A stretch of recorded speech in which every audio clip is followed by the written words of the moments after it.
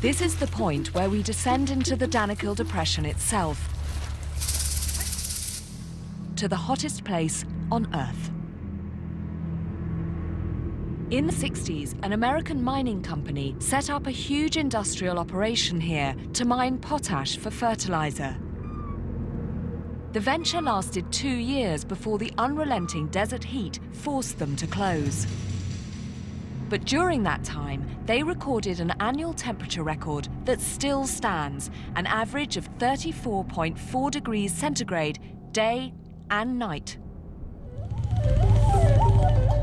Unbelievably, where the machines failed, humans succeed. Part of Mukkul's mission is to look at how the locals cope with working in such extreme temperatures, so he's devised a little experiment. He's volunteered 2 guinea pigs, Steve and me, to try our hands at mining while he monitors our body heat from the inside. I'm going to swallow some little radio transmitters that are temperature sensors to see what the temperature is inside us. The capsule is this thing, which is a little radio mic. Little? That's a horse. That's a jelly bean. So it's a radio transmitter? It's a radio transmitter, and it will tell me what the temperature inside you is. Do you want this back? Kate, you need to bring your own back. When we get to the mine, Mukkul hopes to persuade some local miners to swallow identical transmitters, so he can find out if their bodies have some inbuilt adaptation to the heat, or if they've just learned to put up with it. Steady on there, Mukkul.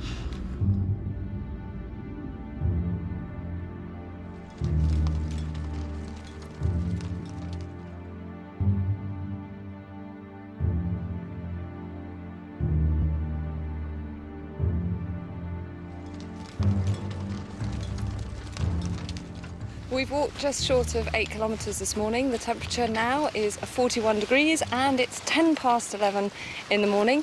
But the good news is, on the horizon, there are all sorts of extraordinary shapes which can only be camels. So I think we're in striking distance of the mines.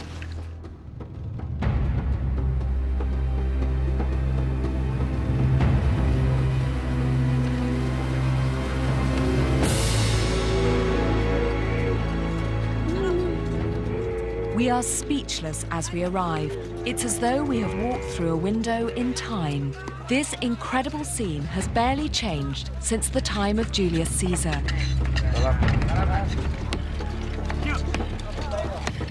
Every day, hundreds of men and boys hack blocks of salt from the ground by hand, after they've walked the same exhausting route we've just taken in the baking heat. You can see the scale of it, because obviously this is where they're working, but look how far. That's probably hundreds, if not thousands of years they've been doing it. Oh my God, that is incredible. I'm kind of overwhelmed, to be honest. It's like going back about 2,000 years. And it also makes you think you will never, ever, ever take for granted that little pot of salt on your table ever again. My goodness.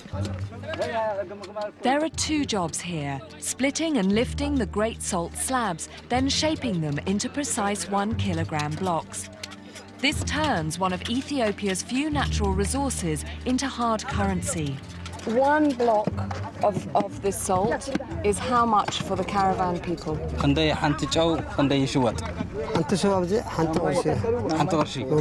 birr. Right. Each block is worth 5 pence down here, but they're worth 10 times as much in the markets in the highlands. And the miner gets just £2 for a 12-hour shift of back-breaking work in the hottest place on Earth. Yeah. I thought mining down the bottom of a hole would be hard, but this looks incredibly hard. Okay, come on.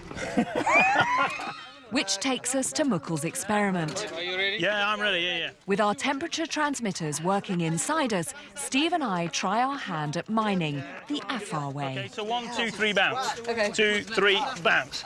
1, 2, 3, bounce. Hang on, Steve. Wait. I need to get more purchase here. Okay, 1, 2, 3. 1, 2, 3.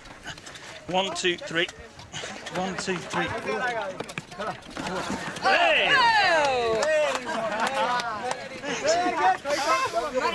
I can feel my heart rate's gone up. Something wrong.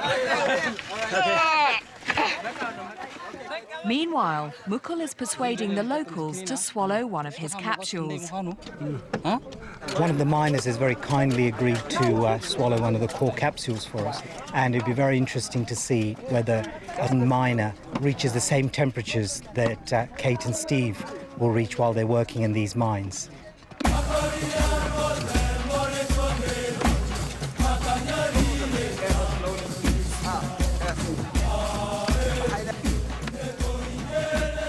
I'm not sure what our core temperatures are, but after a few minutes, Steve and I are really struggling in the heat. I'm sweating! While Gary, who swallowed the other capsule, seems totally unaffected. You have to do more. You have to do faster. To be good. So what's Mukul's meter reading? You look hot. Actually, you have gone red. I did, certainly. I felt like I had. What the readings show is Gary, who's been working here all day, hasn't really got very much above 37 degrees.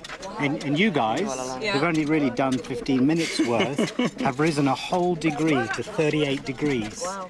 1 degree doesn't sound much, but just 2 degrees higher would put both of us at serious risk of heat stroke. It doesn't stop. That's the most amazing thing. You know, I can do it for short bursts, but nothing like this. It just goes on and on. What's clear is that in this heat, Gary's body actually functions differently from ours. So Gary basically has adapted or is genetically able to deal with this? What do you think? That's the question we haven't yet answered in this trip. Well, we've undoubtedly answered from the Afar and Gary, who's a highland Ethiopian, is that they manage heat completely differently. They're much more efficient. At the moment, we can't say why the Afar are better suited to the heat than us. But Mukul hopes to repeat the experiment in a few weeks' time to see if, after living here a while, our bodies show any signs that they've adapted. But however well adapted we humans get, we'll never match these guys. The Afar's camels are already the perfect desert machine. Evolution is a very, very powerful thing. There isn't a scrap of design in this camel that isn't actually enabling it to cope with this environment. They don't waste anything. They can hang on to their water. They can push out very, very concentrated urine.